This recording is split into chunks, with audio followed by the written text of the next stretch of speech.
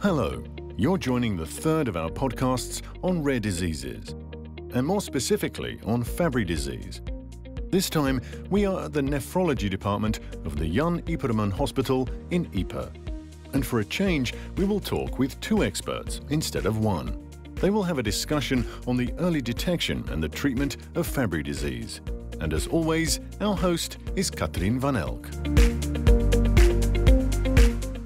I am looking forward to meeting Dr. Wim Terryn, who is a nephrologist here at Jan Ieperman, and Dr. Gert De Schoenmakere, a nephrologist at AZ Delta in Roeselare. Both physicians have a special interest in Fabry disease and are very committed to early diagnosed patients. Dr. Terryn has done research on Fabry disease and also obtained a PhD in this field. And Dr. De Schoenmakere is strongly interested in rare diseases and actively screens his patient population for Fabry disease.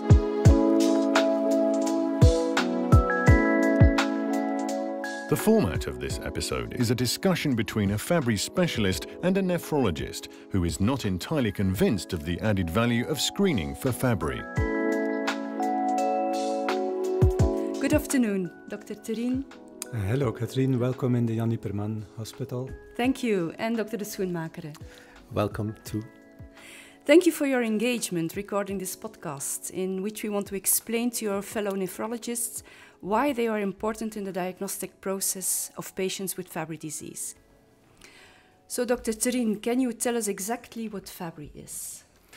Yes, Katrien. So Fabry disease is a lysosomal storage disease, and more specifically, it's a sphingolipidosis. This means it is a disease that is caused by the accumulation of GB3, a glycosphingolipid, which accumulates in the lysosomes of all cells of the body. Glycosphingolipids, these are lipids with a carbohydrate group, which are part of the cell membrane, and they have a role in signaling and in cell-cell interactions. GB3 is a glycosphingolipid named globotriaosylceramide, which is metabolized by the alpha-galactosidase A enzyme. And the problem in Fabry disease is that this enzyme is deficient, with a result that GB3 is not metabolized and is being accumulated in the cells. And the cells, because of this accumulation, go into apoptosis. The symptoms of Fabry disease can begin in childhood.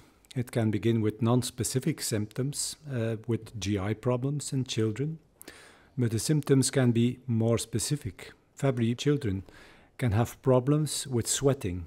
They have anhidrosis, and as a result, they have difficulty to participate in physical activities like in sport. And Fabry patients can also have acroparesthesia. This means they have painful extremities.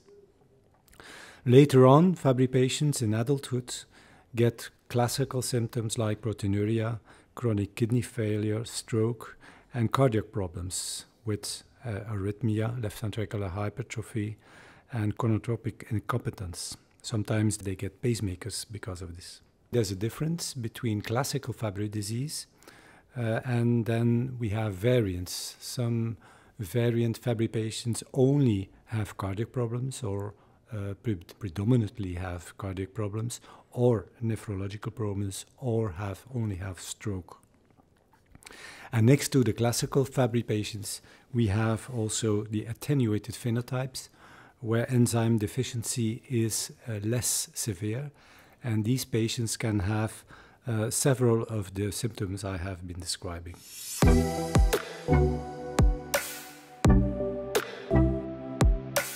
Okay, Wim, given that Fabry is such a rare disease, is it really worthwhile looking for those patients in my daily practice as a nephrologist? I can imagine that the chance I find patients like that are very low.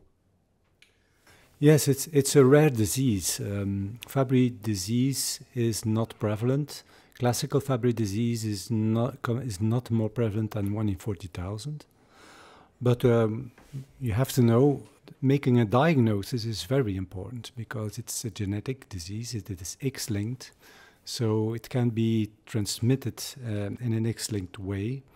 And Having the diagnosis is also important for the patients because sometimes they have been looking for a diagnosis for years.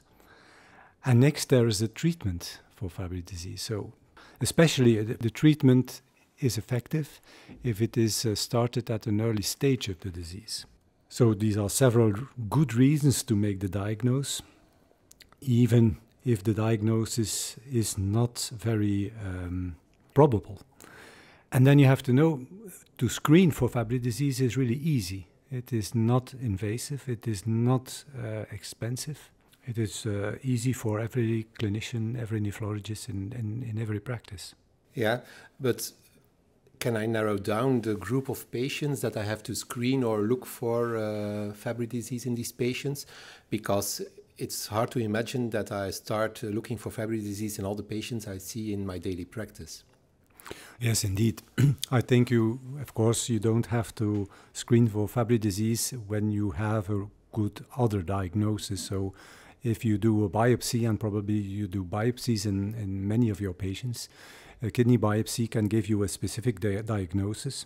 Or you can have another genetic diagnosis, but I think in all the other cases, it is worth doing the screening for Fabry disease, because Fabry disease can be difficult to diagnose because stroke, proteinuria, left ventricular hypertrophy are not specific symptoms, and they can occur in many patients with kidney disease, and sometimes they are ascribed to hypertension or diabetes mellitus, which are very prevalent. But if you think that way, we will miss these patients. And the problem with rare diseases is that they are underdiagnosed. So if you don't screen for them, you will not find them, and we will not know them.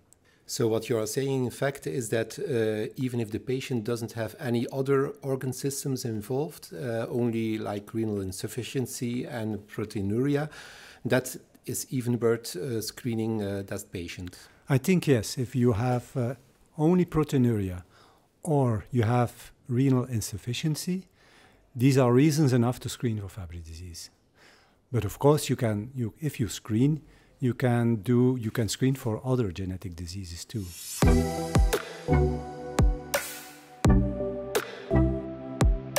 And how does that go in practice? How do we do that in practice? Well, the diagnosis of Fabry disease composes largely on two elements. First, there's the enzyme activity. You can measure enzyme activity in the blood. So this is alpha-galactosidase A activity. And in male, this is a good test for Fabry disease. If the enzyme activity is normal, Fabry disease can be excluded. In female, the diagnosis is somehow much more difficult because, as it is an X-linked disease, there can be a residual enzyme function. So if you do an enzyme test in female in the blood, the enzyme function can be normal or can be somehow a bit low, but it is not really diagnostic, and it cannot exclude the diagnosis. So in female, you always have to do a genetic test, which is a sequencing of the gene coding for the enzyme, and this gene calls the GLA. Yeah.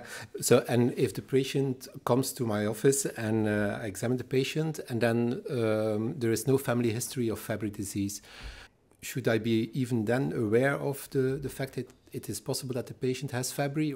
Yes. Why? Because first, you can have a de novo mutation. There's a lot of families described who have no Fabry disease in the parents, and the patient can be a de novo patient.